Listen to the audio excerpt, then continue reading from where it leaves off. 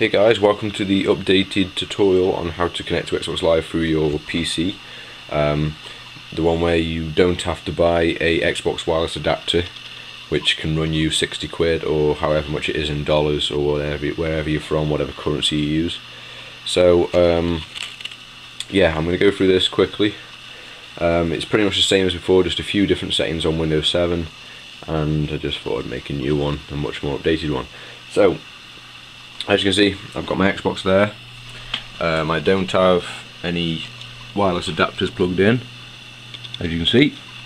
So what I have got is roughly a sort of, let me just get my phone, a 1.5 meter Ethernet cable that will run into the back of my PC inside the Ethernet port. I don't know if you, yep. Then that runs, obviously, let's turn that off. That runs into the back of my Xbox, like so. So you plug it all in, leave your Xbox switched off for now, and what you want to do is come onto your PC. You want to go to Control Panel, then you want to go to, let me get this in here, Network and Internet. This is Windows 7, by the way, guys. The reason why I'm doing this is for Windows 7, it's slightly different.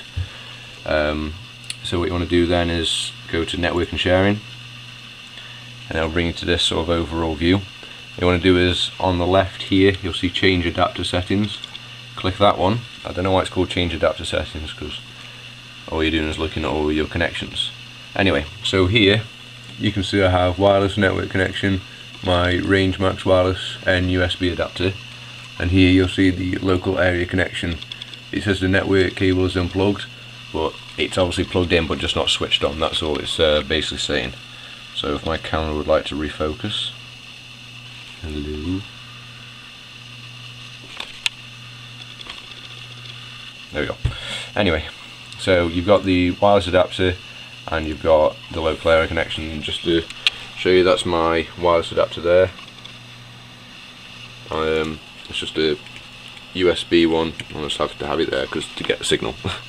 So what you want to do is highlight them both, right click, bridge connections, and then it'll just say please wait while it bridges. You'll get an extra icon there that says network bridge. Just have to wait for a bit while it configures, reconnects with your wireless adapter to the router. Then it'll say network bridge to the router. Mine's called Craig for some reason, and it'll still say it's unplugged. So at this point you can now then turn your Xbox on, and on my other screen here I just have my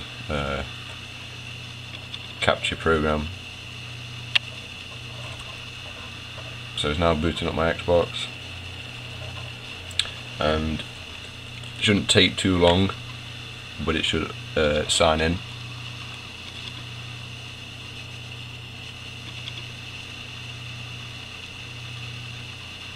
Any second now. There we go. So I have signed into Xbox Live, and you know, just to show you, I haven't plugged any wireless adapter in. Still got the old Ethernet cable running.